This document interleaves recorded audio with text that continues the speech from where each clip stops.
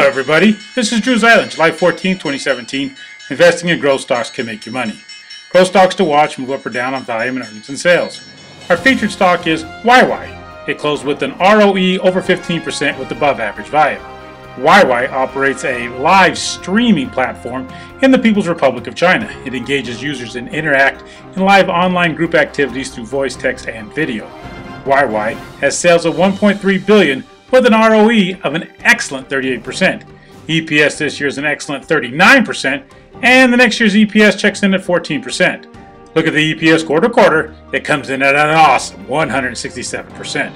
The YY chart shows a 7-week choppy flat base with support from its 50-day that started in late May. Boom! We now have a breakout with the brand new 52-week high.